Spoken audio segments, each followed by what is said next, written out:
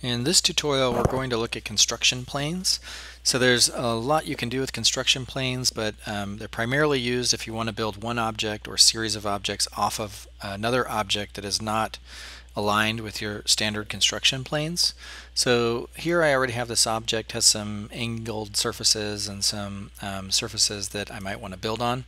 So if we go to our Seaplanes tab here, there's quite a few options for realigning the seaplane.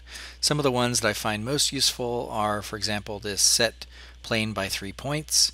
For this one, you can just select that and then select the 3 points that are within the plane that you want to set the construction plane.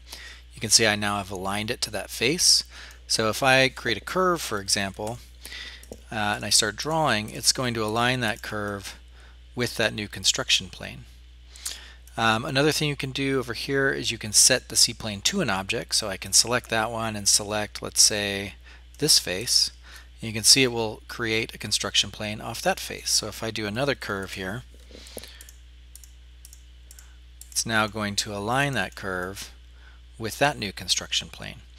This is really a useful way of just working within a perspective view, but sometimes you might want to put the origin back to its original state. So you can always select this one here, which is set seaplane to world top, and that will realign that grid with the original XYZ axes.